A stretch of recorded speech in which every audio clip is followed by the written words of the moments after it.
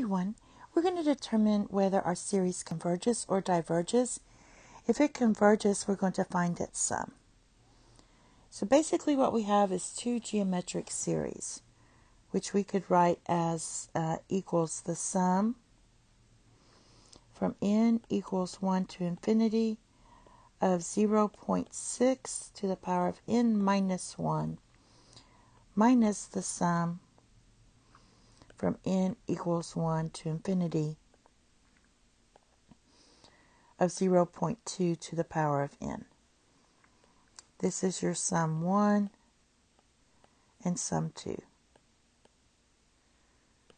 So for our first term for this one, if you substitute in 1, you'll get 0.6 to the 0 power.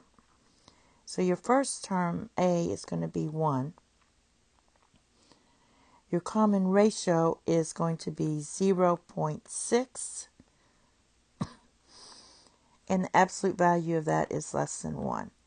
So we're just going to find our sum. It converges to whatever this is, which is going to be 1 divided by 1 minus 0.6, which equals 1 divided by 0.4, which equals 1 divided by 4 divided by 10, which equals 10 divided by 4, which equals 5 halves.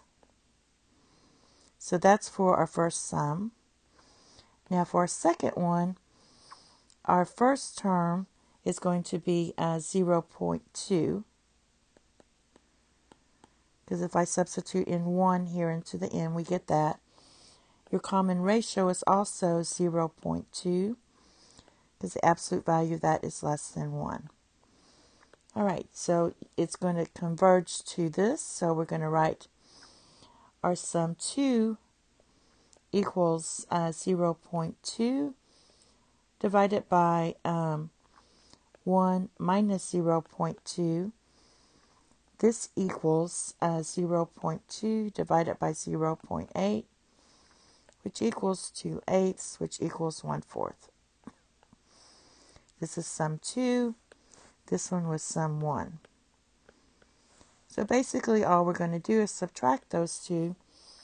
So we're going to get sum 1 minus sum 2, which equals 5 halves minus 1/4, which is going to equal 10 minus 1 divided by 4, and that's going to equal 9/4.